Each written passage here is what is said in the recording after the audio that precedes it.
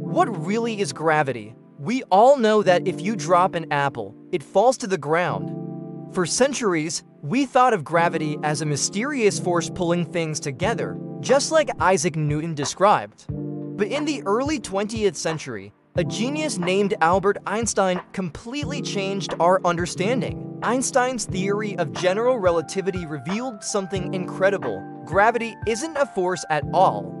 Instead, it's a consequence of mass warping the very fabric of the universe, something we call spacetime.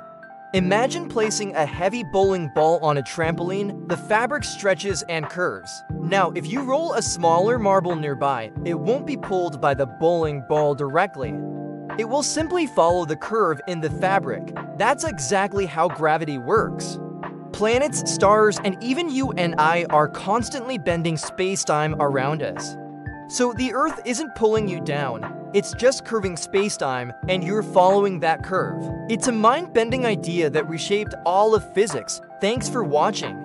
If you enjoyed this, don't forget to like and subscribe for more Science Simplified.